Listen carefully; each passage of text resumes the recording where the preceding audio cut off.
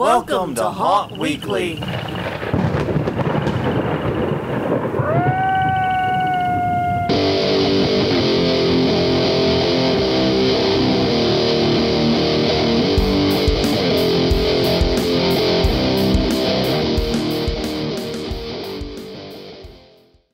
Hello, everyone. I'm Jonathan. I'm Crystal. And this is Haunt Weekly, a weekly podcast for the haunted attraction and entertainment community.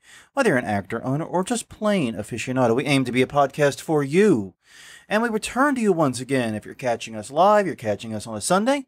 If you're catching the recorded version, it's the day after or whenever. That's the nature of recorded media. Yeah. You're allowed to consume it whenever. You don't have to consume it the day it's released. Though you should. You should. No, okay. Do it on your time. Seriously, though. But yes...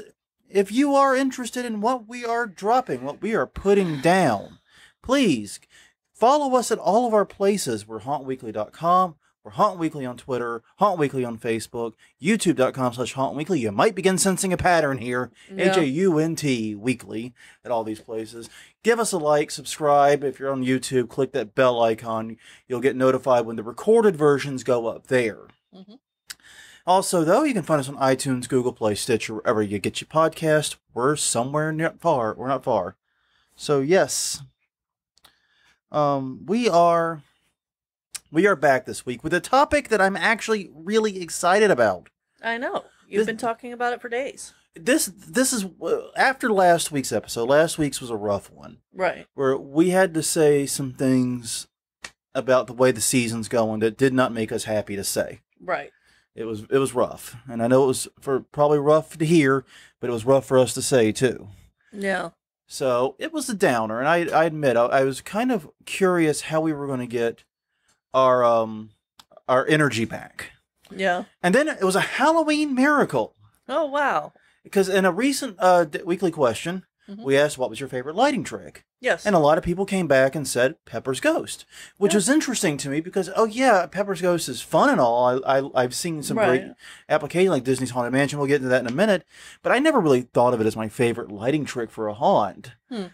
Just because, you know, there's so many other things out there you can do with lighting than Pepper's Ghost. And honestly, most haunted attractions that have a Pepper's Ghost don't really make good use of it in my experience. Yeah, I think that the best use of it was probably actually Chamber of Horrors when they were out in Laplace. Yeah. Because they had a wheelchair actor who would actually roll forward through the projection. So yeah. But the issue though is you had to stand there and wait for it to happen, and no. People don't stand and wait in haunts a whole lot. No. So anyways, but we were curious about it. And then lo and behold, or like Monday, like right after we got off the podcast, pretty much. Yeah. There was an article drop. We'll talk more about from where, about the history of Pepper's Ghost. And at first I was like, you can't make an article about this. Yes, they can. And it was damned interesting. And so we did our own research. We've looked up some additional information. And we're going to be dropping a lot of knowledge bombs about Pepper's Ghost this week. It's going to be a lot of fun. I'm excited about it. Looking forward to it. But first things first, we have our normal weekly housekeeping to take care of. And that includes, first of all, announcing last week's winner from the question of the week. Yes. And okay, last week's question of the week was, what are you, if you're not able to haunt, what are you doing to keep the spirit of the season alive? Something to that effect. And I've got to say, we have gotten more responses to that than I think we ever got. Hands down. Definitely. And in fact, it was a little weird because we actually got responses in every format we accept responses. Exactly. We got them on Facebook. We got them on Twitter. We got them emailed to us. We got them via YouTube comments. Everywhere. You know how I go through that? We're on blah, blah, blah, blah, blah, blah, blah, and all these things every week. Yeah, this time, you guys were on every single thing this week, and that was awesome. Exactly. So I appreciate it. And it was very difficult to pick a winner this week. It was actually extremely difficult to pick one. But we're going this week with a Mr. Chad Smith, who was watching us on YouTube. Yes. And I'll just read his answer. I think it speaks for itself. I don't know if you look at comments on here, but I have. Apparently we do. But I have an answer for the weekly question. I own a charity haunt since we can't open. I have thrown myself into selling masks and opening an Etsy store to sell my haunt actor Halloween masks. Excellent idea. Yeah. That's beautiful. Turn it into a business. That is great. Yeah. And honestly, that was, I really thought, because I like that one because that's the way to turn a negative into a major positive. Mm-hmm. And that's something I think we're all kind of having to do in our own ways this season. And so I was really happy to see that. So Chad, I will do my best to get in contact with you. Please, since it was a YouTube comment, we have limited means of reaching out to them. Right. When you hear this, go to hauntweekly.com, use the contact form, let us know who you are and where you at, and where you at? Yeah. Oh, I had to turn to New Orleans real fast. You did. Where you at? Let us know where you at, and Crystal will be sending you early next month the various goodies. I don't know what the goodies are. Crystal's been making them. She's been keeping this secret from me for the most part. That's not entirely true. Yeah. But it may feel like it. But like I said, though, we had so many great answers. Yes. And another great answer we got was from Greg Reinhardt, who actually emailed his in. Mm-hmm. And what he's doing is making a Spotify Halloween radio station for Spotify, basically. Yes. For use at if I remember correctly, for use at another attraction. Mm-hmm. It was a very long reply. I didn't copy and paste the whole thing. Yeah. It was a very good reply, but it was long, and I didn't want to read it verbatim. And I loved that idea. We have always depended upon the power of Halloween music and Halloween adjacent music to get us in the mood, even in the best of years. Right. Even in the best and bestest of years, you sometimes need a pick-me-up. You need a little haunt fusion, Exactly. You need that. And we already have this mammoth Halloween list that we maintain, and we keep it in Apple Music. Right. But we listened to what he said, and we had an idea. Mm-hmm. So Greg has inspired this week's question. Oh, and by the way, another answer we got that I wanted to quickly turn to was Japes said he was having a baby. Yes. And Japes, that is cheating. You're not allowed to cheat on the weekly question. That is literally cheating. So, but anyway, sorry, I just had to point that out. That Japes like one-ups everyone by having a kid. Well, someone else was getting married, but I don't see it. I guess that competes too. Yeah. Yeah, we had a ton of great answers. We did. But anyways, Greg Reinhardt, making Halloween radio station. We're going to make a similar playlist for YouTube. Yes. And we chose YouTube because it's the most accessible. Mm-hmm. Pretty much anyone with a Google account can access it, and we can make a playlist and just share it with the world. And so we've got a ton of ideas for it. So yep, we've already been pulling out our stuff, but that leads us to this week's question: what is your favorite Halloween song? Right. And we all know that this is Halloween. It just puts everybody in the mood. So we're going to eliminate that answer. Yeah. However, there's a reason it's number one. Don't get me wrong. Exactly. We love it. But we want something that gives you that same kind of feeling. Whenever, you just get the chills down, all the way down from hearing it, and you get excited for the season. Mm-hmm. What is that song? What is that song or songs? Toss out multiple ideas. And what we're going to do is we're going to take your suggestions, add them in with what we've got, and compile a list. And hopefully we should be able to share it either next week or the week after. Hopefully next week. But we got a busy week coming, it looks like. Mm-hmm. So we'll see how time allows. Unfortunately, this is not our vocation. Right. But yes, what is your favorite Halloween song? Now, Crystal, you answer first. Okay. I have a ton. But the one that I always make sure gets played whenever we start doing our video battle for the first Halloween is Eat My Pumpkin Trick or Treat. It's a metal song it's death metal, but it's this little innocent girl who is going trick-or-treating, and then it just all turns to hell. It's awesome.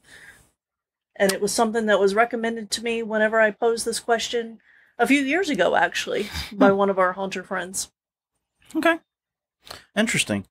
For me, it's always difficult because there are so many. We have such a long list. I love my Halloween comedy songs. Mm-hmm. Like my first was, it's got to be Haywood Banks Halloween because I love that one. It's a hilarious song. But no, it's a comedy song. It doesn't really get you in the spirit. It's meant to be funny. So the ones that amp me up and really get me in that place. I would say Rob Zombie's What leaps out, but you can pull almost any Rob Zombie song, but What just happens to be one I love the hook on. And I think the Her song, because that one's kind of the other energy, Right. Where What is like, amp you up, we're gonna murder you and slaughter you. We are the kings of Halloween, and we're the one that knocks. You know, we're the danger. And the Her song is the opposite side of it, where it's the more down to earth, or creepy, meek vibe, but still very, very spooky and unsettling. I mean, how many songs do you know that have very graphic descriptions of decomposition in it? Exactly. Yeah, no, I love that song. Yeah, and the Harley Poe version is the one we listen to the most. But as we found out last night when we were goofing off on YouTube, there are a lot of interesting covers of it. So a ton. Feel free to play around with that. Yeah. I think when we do our list, we'll probably make it the Harley Poe version, just because the one we're most familiar with. Right. And real quick before we move forward, Greg Reinhardt said that the Spotify channel is actually being made by Dorney Park Haunt Management. Oh, okay. Sorry. So he's involved with that, but yeah. But no, but still the idea of making a haunt radio station. My apologies, I misunderstood. It's been a week. Yes. We were supposed to get hit by a hurricane, then we didn't. Right. It is, it's still disruptive. And that's the thing that people may not understand, is that it's still freaking insane. And the thing about it is you never have 100% of your your mental CPU cycles dedicated to whatever it is you're doing. Right. Because you always have 20% that's running out and checking weather forecasts and checking what the hurricane center is saying. You always have that tension. Okay, is the generator working? Do I need to gas up the car and get out of here? How do we take care of the windows? What do we, you've got all we have to take down our display? Yeah. And we almost took down the display on Wednesday. We did. We were very close. It looked like we were going to be hit head on enough to not make that display being up a good idea. Right, exactly. But they'd been trending the track further and further and further west. And so I basically said, look, I don't feel like taking down the goddamn display today.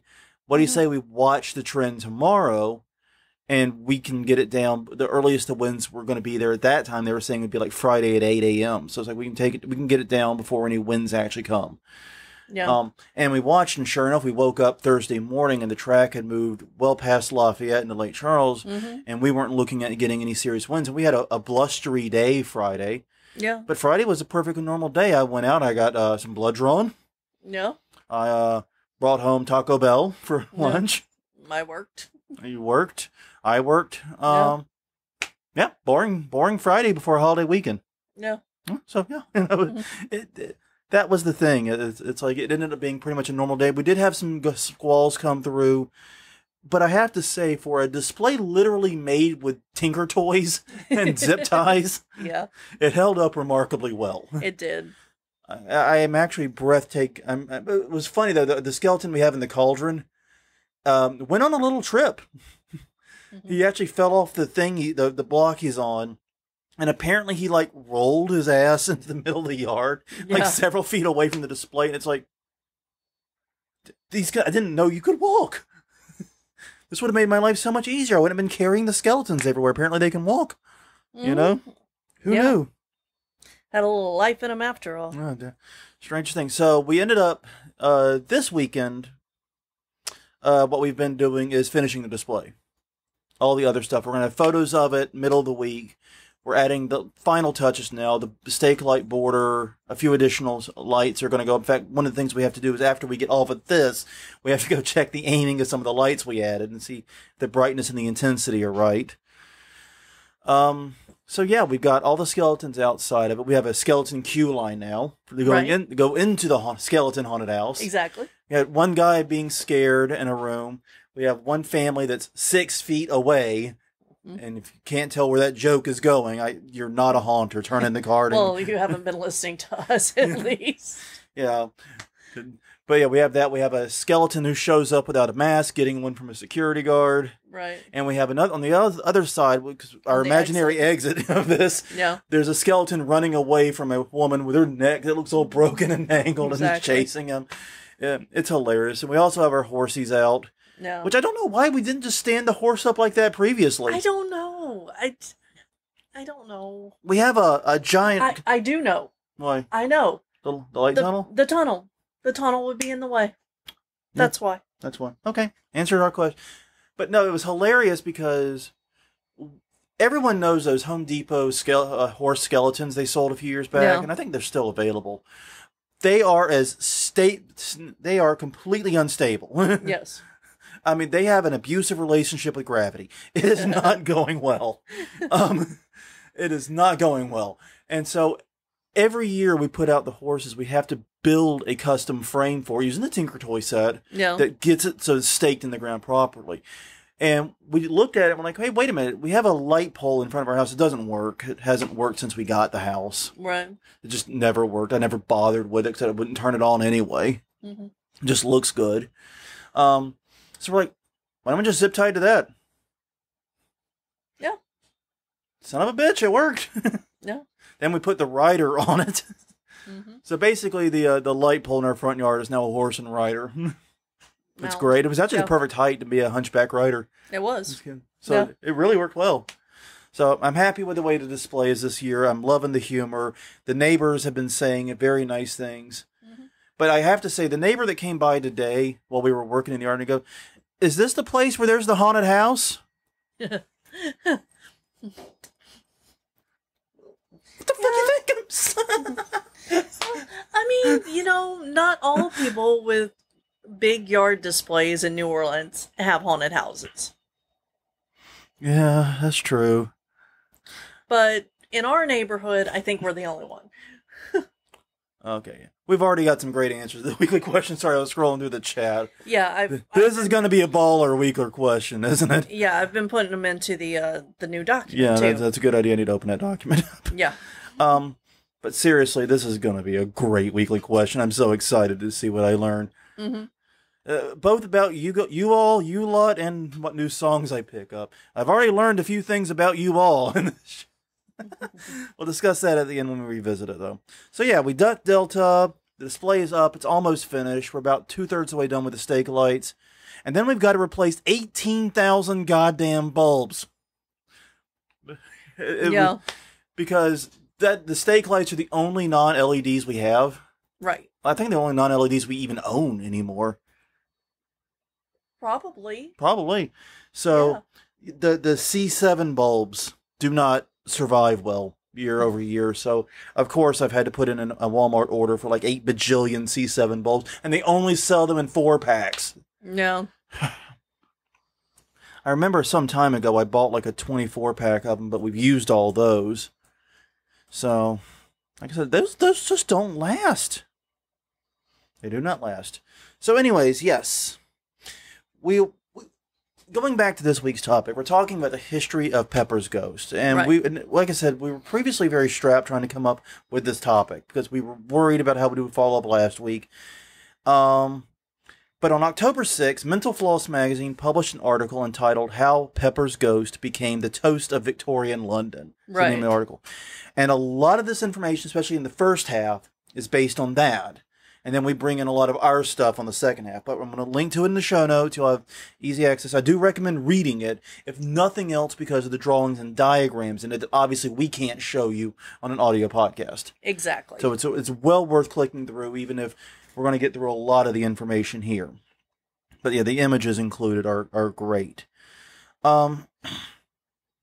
And basically, like 2 weeks ago, we asked your favorite lighting tricks, and several people came back with Pepper's Ghost, but I still find it somewhat surprising. Yeah. Even though, I love like the Haunted Mansion's Pepper Ghost, the 90-foot one in the hall. That's great. I've seen some great uses of it. It's just, really? Favorite? Well, I think that part of it is that it's, fairly cheap and easy for any haunter to set up. Which is funny because, as we're going to discuss, that's not how it started. Not at all. Not in the least. No. If you were thinking, oh yeah, some asshat probably invented this to get some cheap scares, it was a little more complicated than that. Yeah. All right. But yeah, and basically, though, we read through the article. It was really interesting. And then we read a bunch of other stuff. Crystal even read the book written by the...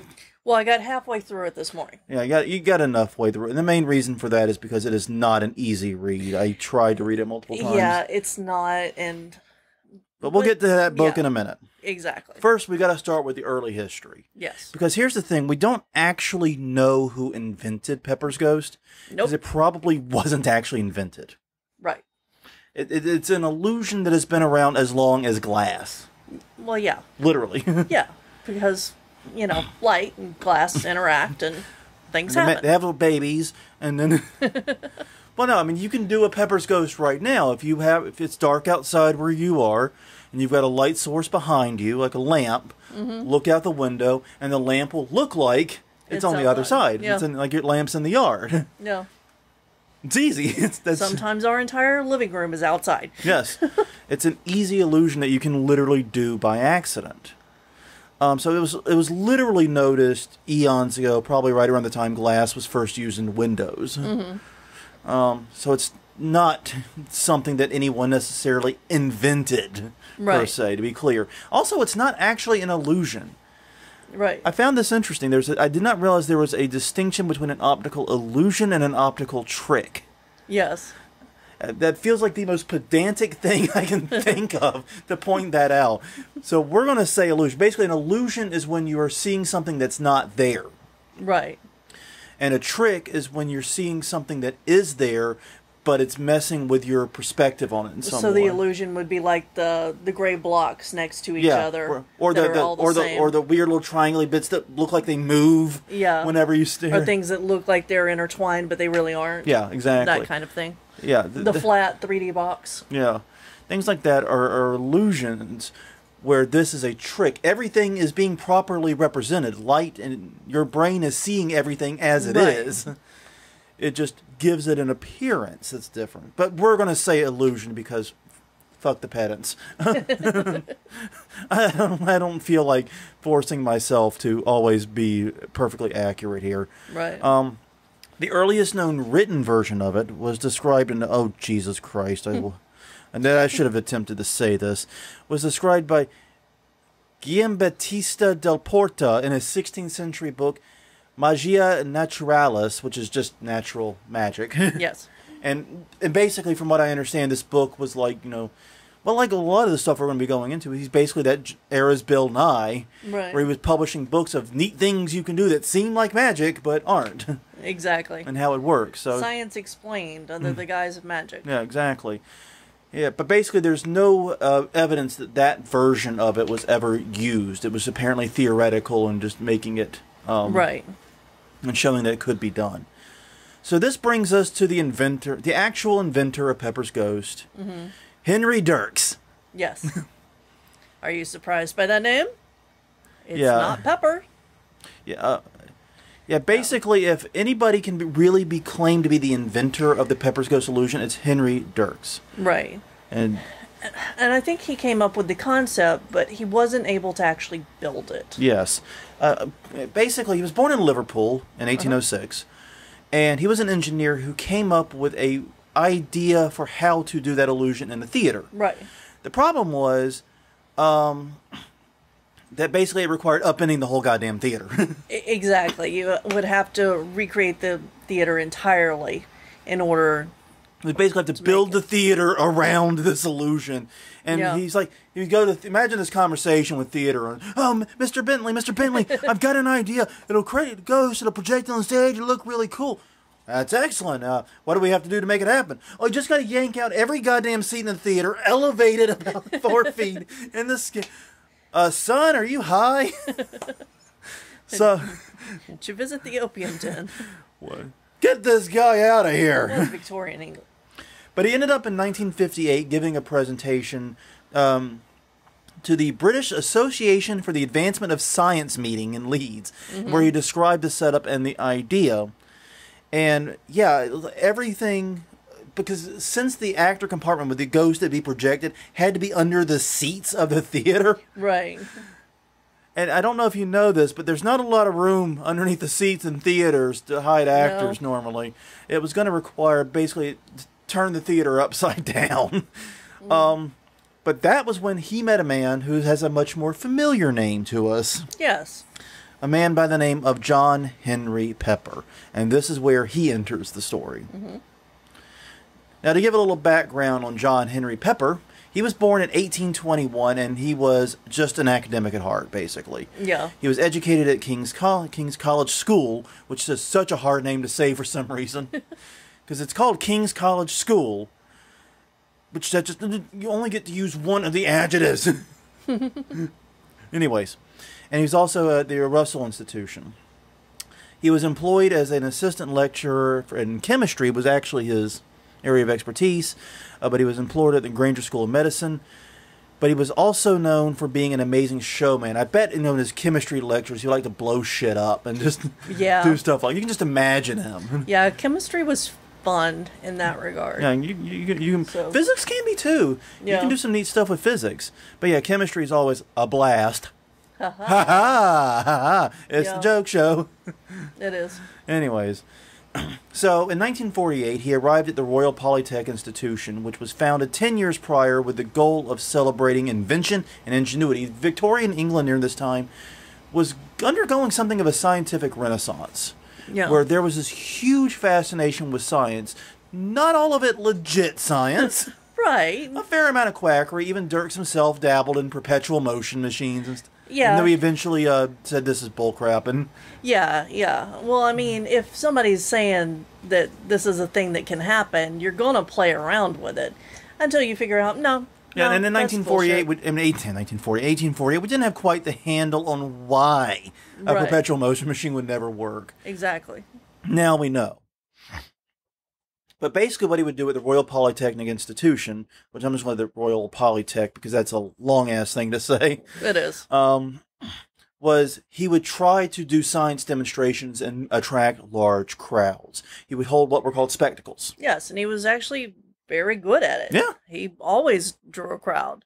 One of the first ones that he did was displaying the world's largest and smallest photos next to each other. Both. And because he's such a goddamn marketing genius, there were photos of the Times newspaper. Exactly. So guess who got a lot of press coverage? Exactly. Yeah. He's also playing harps with musicians many stories below. Now, I didn't really understand what they were talking about here. I think the musicians were having their motion transferred via levers and stuff. Oh, so it was basically study of sound waves.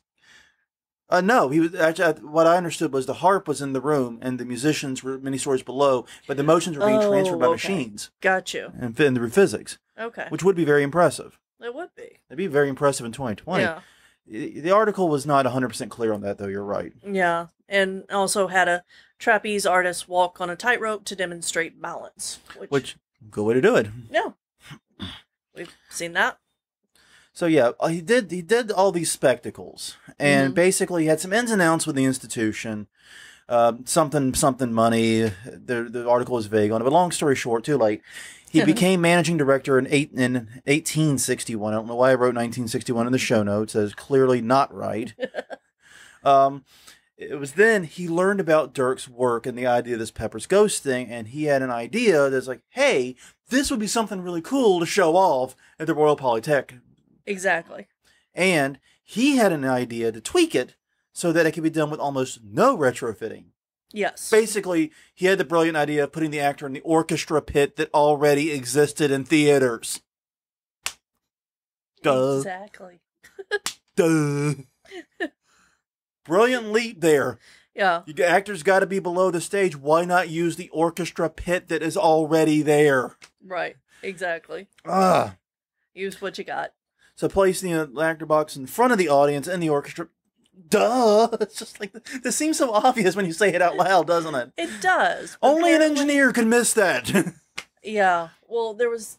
Yeah. I'm not even going to go into all that. But yes. My apologies to the engineers and the audience, but yes, you know what I mean, and there's some truth in that. Engineers are brilliant people who sometimes miss the patently obvious. Mm-hmm. That's kind of the joke. But anyways, they entered into a business arrangement, and The interesting thing about it, the original name for Pepper's Ghost was not Pepper's Ghost. No. Pepper, by all accounts, was very adamant that it not be called that because he wanted to give credit to who he still saw as the actual inventor. Exactly. Dirks. So it was called the Dirksian Phantasmagoria. Yes. I might have an idea why that didn't catch on. Pepper's Ghost is easier to say. I'm just going to say he was a marketing genius, but that one was a whiff. Mm-hmm. Big swing and a miss on that name. The Dirksian Phantasmagoria. It just rolls right off the tongue, doesn't it? It does, doesn't it? Yes. It's got more syllables than supercalifragilisticexpialidocious. But yes, there is one bit of controversy, though, with Pepper, in that he apparently convinced Dirks to sign over all financial rights to it, but it's unclear how that came about. Yeah, even in his book, I didn't get to where that was. I got to where Dirks started getting mad at him, because he writes about it. Mm-hmm. And he starts out the book throwing shade at Dirks. He starts out, saying that his idea was, the basis for it, but it really wasn't practical, and I made it practical. Well, no, which of course, is true. I mean, it is true. That is true. Of course, it wasn't practical. An engineer designed it. But I don't know why I'm throwing shade at engineers. I love engineers. I know. I'm just being a dick. Yeah, pretty much. But he actually, when reading the book, he had to defend this patent several times because there were several people who were saying that they had, Pepper's Ghost and using his name, mm-hmm. but not actually providing the real experience. Yeah. So and that's we're going to talk more about that in a minute. That comes up later mm-hmm. in our saga. But yeah, one thing that we learn is that making this version of the illusion work was really goddamn difficult. Right. So anyways, when did it first work? Well, on Christmas Eve, 1962, Pepper staged a performance of A Haunted Man by Charles Dickens at the Polytechnic. Yeah. Now, and this is something that differs from the article in his book. Okay. Because in his book, it says that it was Bulwer's A Strange Story, according, that's what it said there, to a small group of faculty. Well, it may... the difference may be when it was shown to a small group of faculty versus the public debut. Exactly. So I think that may be the difference there. It may have been first done in front of the faculty, but the first time the public got to see it was exactly. Christmas Eve 1962. And believe me, the public needed to see this shit. Because as part of the performance, they used the illusion, basically having a ghost on stage, as you might expect, and the ghost could be walked through and passed through and didn't actually have a physical presence, but was clearly visible. Mm-hmm.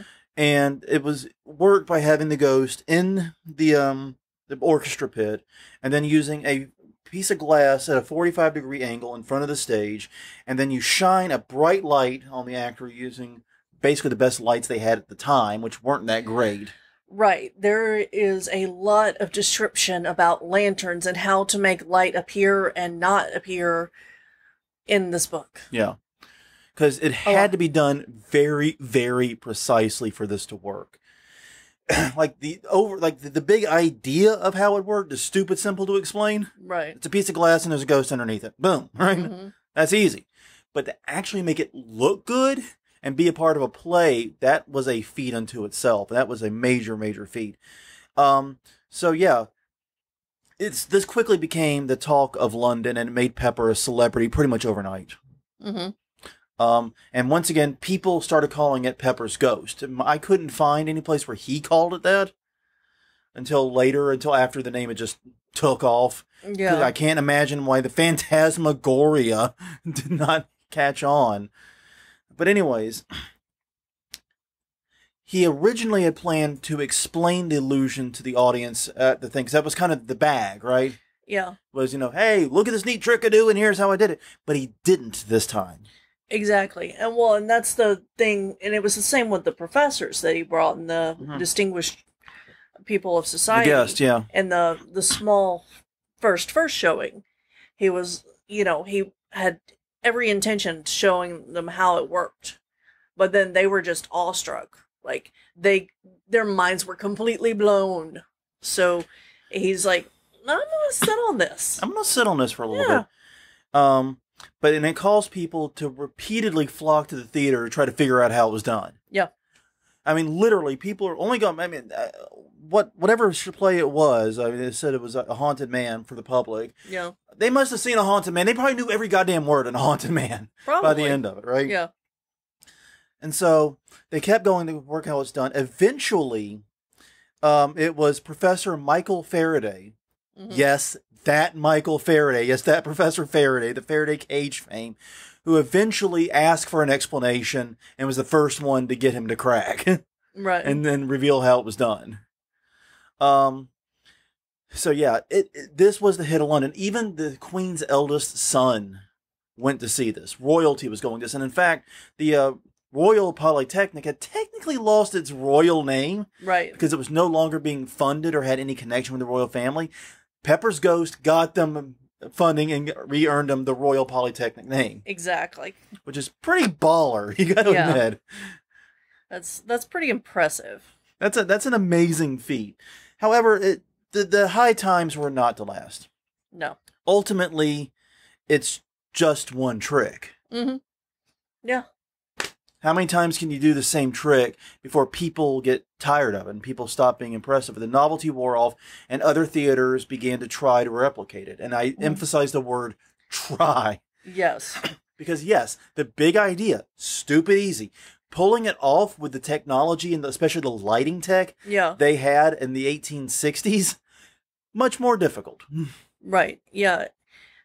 It was. And like I said earlier, Pepper defended his patent lots of times. I think in France, though, I think it was France, patent law is different. So if you improve or make a change to it, then the person who made the most recent upgrade gets the full patent. So he lost the patent in France because somebody was able to make a toy version for kids.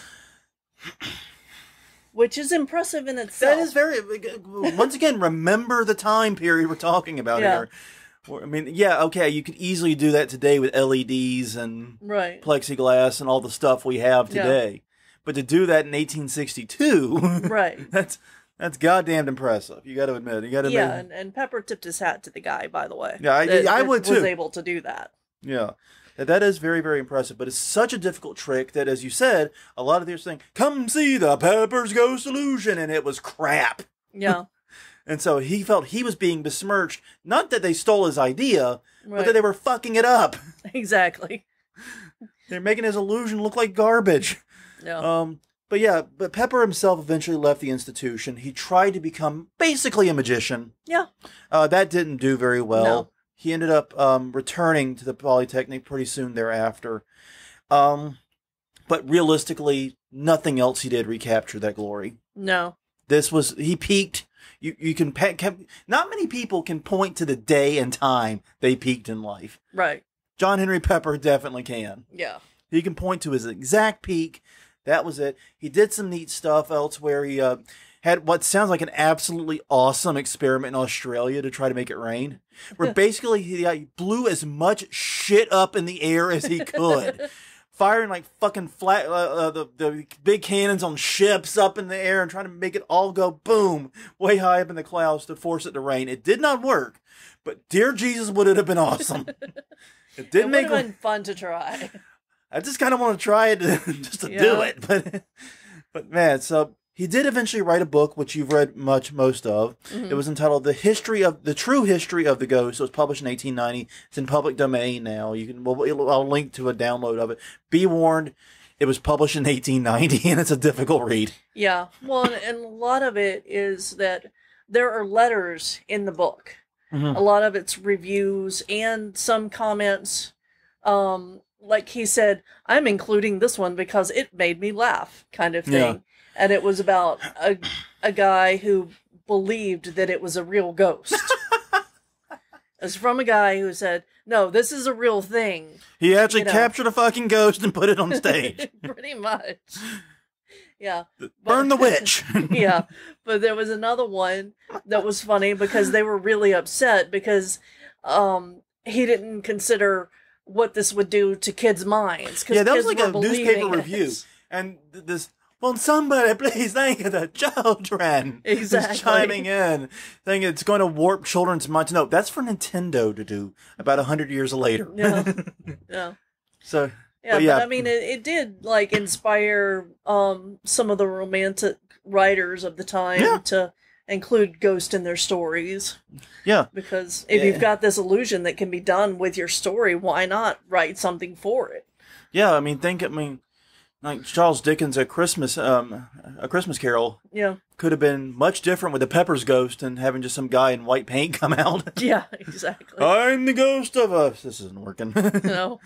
No, that'd be much better with a Pepper's ghost. Very convincing illusion. So yeah, Dirks and Pepper did have a falling out over all this. Yes. Dirks felt he wasn't getting enough credit. Pepper, by all accounts, actually tried as long as practical. Yeah, and he doesn't understand why Dirks feels slighted. It's kind of weird because, I mean, by all accounts, he tried to name it with his name. Yeah. And tried to make sure everyone knew it was his invention. He just he fixed the engineering mistake. He corrected a lot of people on... Yeah, he corrected a lot of people. He did his best, but Pepper's Ghost was just too goddamn catchy of a name. Yeah. Pepper died in 1900. Dirks died in 1873. And that's the end of the story. Now, what's interesting, though, is not just how it got started, but the legacy it's had even since. Right. And it's a crazy, crazy legacy. We got about 10 minutes, so we got just a perfect amount of time. All right. Yeah, by the time Pepper's death, the illusion had just already become something of a parlor trick. It was already popular at carnivals, and there was a gimmick where they would turn a girl into a gorilla using it. Right. Which, I mean, that's just being stupid. Let's be honest. Well, you know... Hey, I feel bad for the gorilla. The gorilla is stuck in this probably tiny room, forced to be fairly still. Yeah, probably. Have you ever watched gorillas at the zoo? They're not very stationary animals. It depends. But anyways, they had a thing where they would turn a girl into a gorilla. And of course, when haunted houses started becoming a thing, and especially around the 1960s, it got picked up there. We'll come back to that in a minute. But here's one thing you might not realize, is that every news show, every political speech you've watched in recent years has been made possible by Pepper's Ghost. Yeah. Because teleprompters use the exact same illusion to let the camera shoot through the glass where the words are projected onto, so they can look straight into the camera and read the words. It's Pepper's Ghost. Just freaking cool. That's how teleprompters work. So your local newscast, Pepper's Ghost. Yeah. There's a ghost on that news. There's a ghost on the news. Well, it's fun. It's anyways. Yeah. And the studio is haunted? The studio is haunted by a bunch of Pepper's Ghost. Yes. Also, quote-unquote holograms. I was very disappointed to learn this. But a lot of the quote-unquote holograms you've been reading about are just Pepper's Ghosts. Yeah. Remember that Tupac hologram from Coachella and the Michael Jackson one on the Grammys? Yeah. They were actually Pepper's Ghosts. Yeah. Which means the people on stage with them, I think it was Snoop Dogg in the Tupac one. Yes. They couldn't see what the audience was seeing. Right. An actual hologram, Snoop Dogg would have been able to see him. Right, exactly. But, because a hologram works off completely different technology. But with a Pepper's Ghost, all he's seeing is the glass, and he's trying to perform in pantomime with someone that isn't there. Mm-hmm. That's got to be rough. And interestingly enough, in India and Turkey, the leaders have used Pepper's Ghosts to project themselves when giving political speeches. So basically, like, you want to see the speech in person, you go to one of the locations where they're hosting it, and you see your president or whatever, prime minister, leader, there as a Pepper's Ghost giving the speech. Yeah. In multiple locations. Yeah. Which is pretty cool. Yeah, they did it 53 locations at once in India. And yeah. And honestly, and that's something I was thinking about, though, is since they're reading from a teleprompter. Right. So it's a Pepper's Ghost reading from a Pepper's Ghost? It is. Double haunted! Oh, man. And in 2019, the Royal Collection Trust used it to project a whole room of ghostly dancers on a stage. It looked really cool. That actually, the video for that is in the Mental Floss article. Right. You want to check it out. And I did not know this when we were there. I did not either. Durham Cathedral uses a Pepper's Ghost to display information about St. Cuthbert's Coven. We saw it. Yeah. We saw this. And just never struck me that it was a Pepper's Ghost. No. I go, that's cool. They got this weird little hologram thing going on for the text. Yeah, exactly. Not a hologram. No, it was just a Pepper's Ghost. And also, anytime, if you have one of those fancy car dashboard interfaces, it uses it too. Right. So that projects it onto the windshield. That's kind of the weird thing, is like, this started out as this big scientific thing, like, oh my god, this is blowing everyone's mind. This invention. Then it became a parlor trick.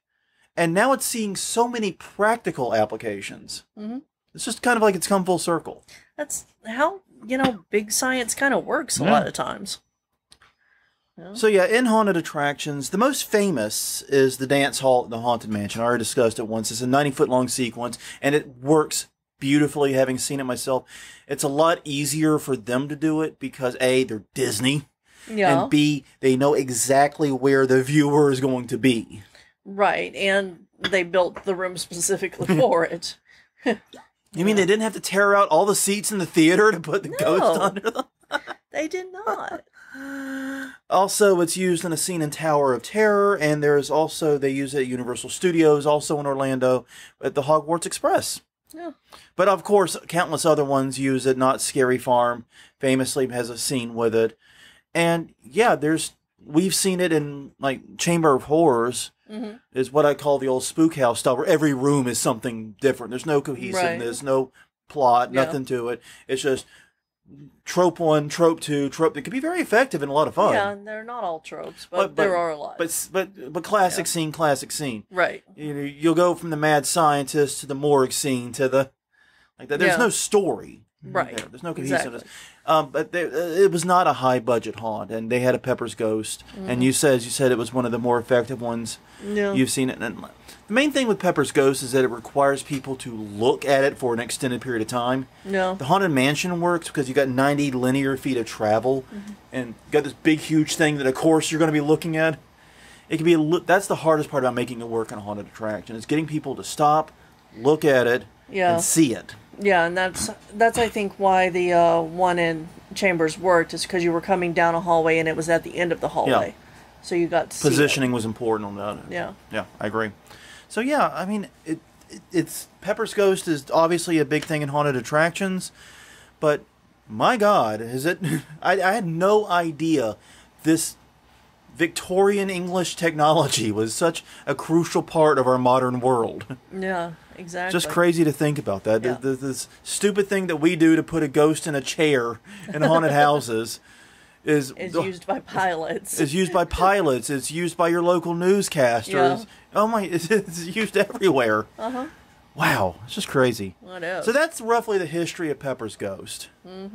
And obviously, we're going to link to the Mental Floss article that inspired this and gave us a lot of the information. We'll also link to the book so you can try to read that. I don't know. It's not a recommended read because, like you said, it's not. It says it's the history of the ghost. Right. Not a lot of history. It's a lot of letters, a lot of randomness. There was one other. There is apparently a Magic School Bus episode. About Pepper's Ghost that we were going to watch before this, but we didn't get a chance. But I'm putting it here so that if you have time and want to watch it, it is out there. Yeah, and they used it kind of in the Bill Nye-ish way of explaining how light reflections work. Exactly. Which, honestly, if you're a physics teacher, this is a great way to understand light reflection and refraction. So, it is. Build a Pepper's Ghost. Set up a and it's called Gets a Bright Idea. Okay. That's the episode title. Check it out. Okay. So that brings us back to the question of the week. And boy, howdy, have we gotten some answers. We have. All right, let's start going through them. Crystal, take the lead. All right. So Chris Gay said, I cannot not white guy dance to spooky, scary skeletons. Yeah, I might be out in the yard going, spooky, scary skeletons. Yeah, you were kind of doing that before the podcast. I already ratted you out. Greg Reinhardt said favorite song is Keeping Halloween Alive Which is by another Alice Cooper. great one. I love Keeping Halloween Alive by Alice Cooper. Honestly, Alice Cooper and Rob Zombie are two musicians Yeah. that, okay, yeah, that was nice of him to make an actual, just direct Halloween song. Right. But, come on, I mean, you can't say that, you know, like any Alice Cooper song won't fit this role, too. Yeah. Don Garlic said, what immediately puts me in spooky mood is Halloween theme song. Yep. Pete Blackwell, All Hallows Eve by Typo Negative. Yep. Ty Rowley, Pumpkinhead Harvey, which I think I've heard, but I'm not sure, so I'm going to have to look up that one. Yeah, it's the Kenny Omega theme. If you don't watch AEW, don't worry about it. You're fine. Yeah, and Japes answered with Aphex Twin Come to Daddy. Is that a Halloween Yes, song? absolutely it is. Yeah. It absolutely. He also recommended a different version of the video. Oh. So apparently there's a worse video than the original. No. Fuck you. Fuck you, Japes. I thought you were my friend. I thought you liked me. Shows you what you know. A worse version than one with all the like the little girls with his face and all that is worse than that. Because we discussed it before on this podcast. It's like I don't have like Uncanny Valley stuff. Like it squicks me. It's not like a phobia. I don't go running away from it. It's like I'd rather not be here. You know, Right. I'd rather be anywhere else. Yeah. So Come to Daddy is like the epitome. It's like a 5-minute squeeze in of that. Yeah. For me. I love the song and I love Aphex Twin, but and knowing about how he makes his music is absolutely hilarious because people try to replicate his music on guitar. Like, I learned how to play Aphex Twin on the guitar. It's like, really? Because I did the audio sample, I flipped it upside down, spun it around, slapped it on its ass. I'm pretty sure you can't actually do that on a guitar. The way he would compose a lot of his music was wild. But, oh, man. Okay, there's a worse version. And now I'm... So on that note, everyone. On that terrifying note... that's it for this week. Thank you very much for spending the past hour. I'm sorry, I'm still a little bit fucked up here. I'm dealing with this, all right? I'm sorry. You could have kept that one to yourself until after the podcast. Maybe it won't be, Maybe it'll tickle something different or whatever. Exactly. Maybe it won't be, all the little scary of him. Children with his very adult face. Yes, exactly. Anyway, thank you for spending the past hour with us. We hope you enjoyed learning about the history of Pepper's Ghost, and I hope you were as fascinated by it as we were. It was a very, very interesting thing to learn about. I really did not expect that history to be interesting enough to justify a 2,000-word article, let alone a 1-hour podcast. But dear God, was it. So thank you again for joining us. If you want to hear more of us, if you didn't get enough, you can go to hauntweekly.com. All the previous episodes are available there. We're also Haunt Weekly on Twitter, Haunt Weekly on Facebook, and youtube.com/hauntweekly is our YouTube channel. All of the previous episodes are available there for quick and simple listening. Yes. Very, very easy way to get your Haunt Weekly fix. But you can also do it on iTunes, Google Play, Stitcher, Spotify, wherever you get your podcast. Yeah. We're there. But until next time, everyone, I'm Jonathan. I'm Crystal. And we will see you all next week. Well, not see, it's a pot. You know what I meant.